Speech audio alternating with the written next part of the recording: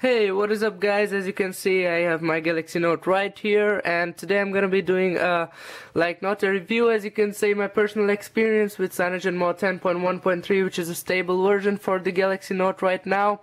So I've been using the CyanogenMod 10.1.3 for 2 days, and here are the results. But before beginning, I'll stop for 5 seconds. You have the time to like the video and subscribe to my channel because I'm really hyper right now. So anyways, let's get started. No, still, did you subscribe? No? You need to subscribe right now. Go ahead and subscribe. So let's continue guys. So as I told you, I'm using the CyanogenMod 10.1 from 2 days now, and it's pretty much good. It doesn't have any lag like the previous Night Live versions and the test versions of the CyanogenMod 10.1. And as it is written in the description that it is a video for how to install too. So guys, the link is in the description. I have another video of installing CyanogenMod 10.2. It's all the same procedure for installing every Cyanogen mod on this phone. So it's basically useless of making a video like that of showing every new versions of installing Cyanogen mod with the same process. So the difference is you have to download the stable version instead of the Night Live version, and just install with the same procedure. It will work. So guys, let's continue. Let me show you that it's the Android 4.2.2. And it's you can see it's Android 4.2.2 right here. Let me focus.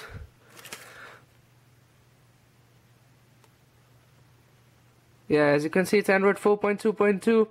And if you go down, you can see it's written CyanogenMod 10.1.3 Galaxy Note GT-N7000.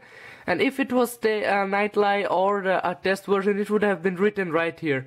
So as you can see, it's the stable version right now. And that's a really good thing for us, the Galaxy Note users, because the phone is 2 years old, and it's still getting, I don't think it will get any further update for more than 4.1.2 from Samsung officially. But we have the CyanogenMod team, thanks to you a lot. I wish there was a way of thanking CyanogenMod, but there isn't.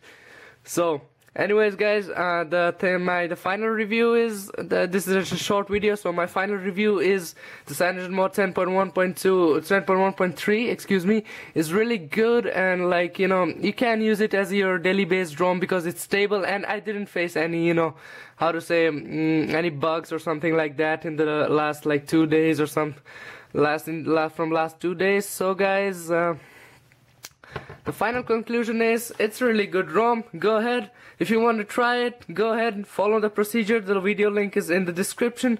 Go ahead, follow it, install it on your GT-N7000 and enjoy the stable version. And if you have a Galaxy S3, it's out for the Galaxy S3 too, and the procedure is same. So you just need to download the G apps as shown in the previous video. I mean the link in the description video, and you need to download the CyanogenMod 10.1 file and just flash it. It's in the video, so go ahead, follow the video, and don't forget to give a thumbs up and subscribe to my channel guys. Again guys, okay, see you.